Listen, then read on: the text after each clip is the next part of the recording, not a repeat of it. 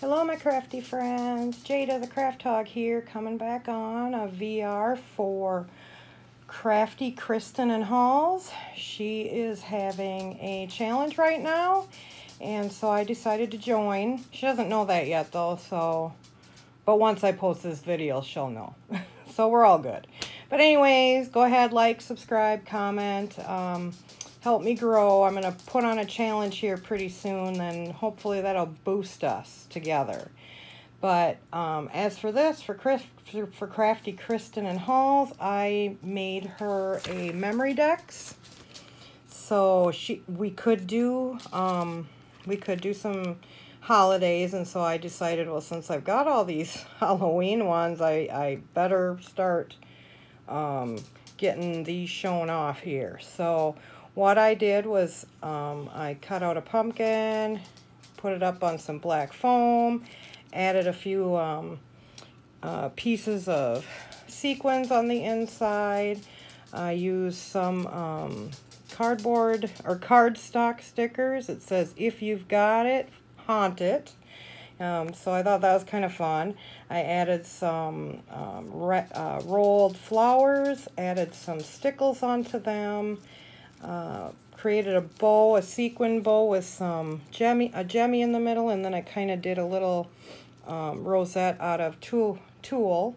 In the back, it's actually an orange paper with bones going up and down. You may have seen it on some of my previous projects.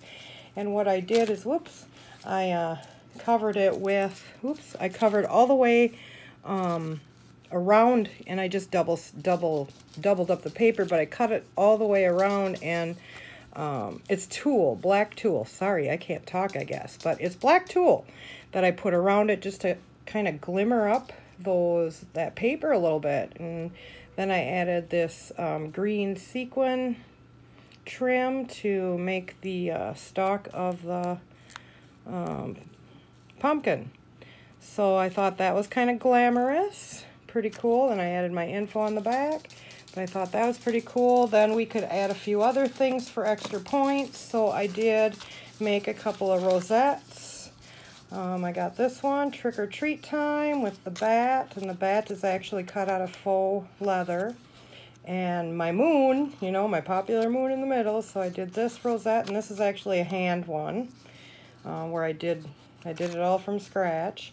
And this one is a die cut, and I added some new stickers I recently hauled from Crafts Direct, a bow, and then cut out my skeleton. So I'm giving her those rosettes. And then we could add ephemera, or we could make, bows. I decided to do tags. So I've got 2 tags here, one Trick or Treat, added a sticker, a little bead dangle, and a sequin bow. And then this one, I just love that neon green against these colors. They look really good. And then I got the cat is actually foam. I didn't use paper. He's actually foam. So he's popped up all on his own. Added some Nuvo drops, so this was a fun one to do. October 31st on the bottom, so she can use them as she wants. And then I also added one of my faux leather, a Halloween color tassel to send to her. So that's what I've got for her. Make sure you check out below, subscribe to her, check out her challenge. And if you can enter, go ahead and enter. The more the merrier. So everyone, take care, and until the next one, bye for now.